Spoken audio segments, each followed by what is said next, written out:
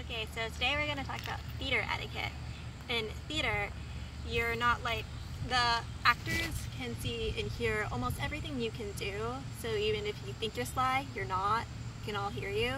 So it's very important to have your phone turned off and put away, because the light can distract people, and the noise can also distract people. It can also just interrupt a really good scene, break concentration of the actor, and just like people can't hear what you're saying, the actors are saying, which ruins the moment completely.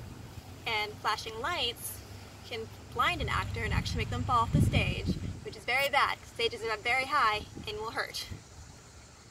And then, along with food, you're not supposed to have any food in the theater, because that can also be distracting through chewing and eating.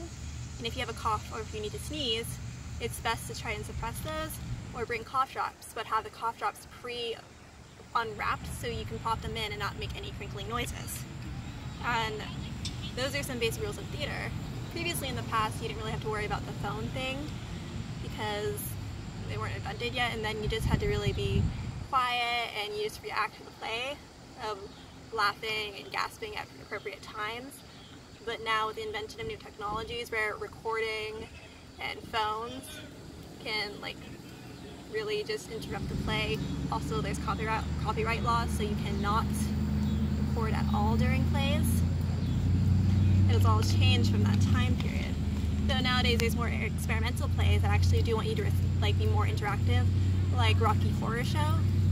They will let you come up and be part of the actual experience of the play, whether they have you do some parts of the lines, or they'll get suggestions for you, or they'll have you just give them something to do, or be a part of your production in some way.